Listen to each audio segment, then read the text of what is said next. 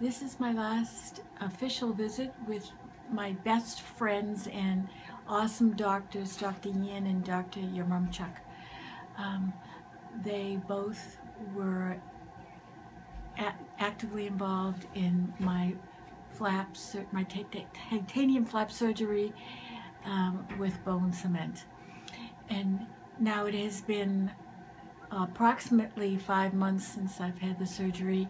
I came back to report to them how thankful I was for all they had done for me and how active I am currently.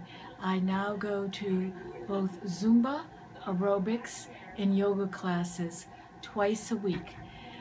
Each session is about an hour, and I'm able to participate actively in becoming even stronger and stronger. In the home, I am retired, so I have a lot of leisure activity, and I'm now able to take on some of my old roles of doing laundry, some cooking, doing the dishes, making the beds. I'm reading a lot, and I'm currently very actively preparing for certification as a driver, as my license was placed on hold because I was unable to drive. So that will happen the last week in June. I believe it's June 29th. So I'm having positive vibes about that and thanking my doctors for all that they have done for me.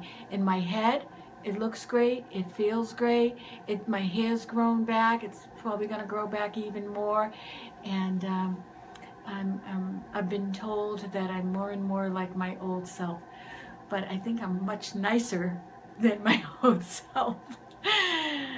And I am also blessed because I have a wonderful husband that has been supportive through this difficult year. Thank you.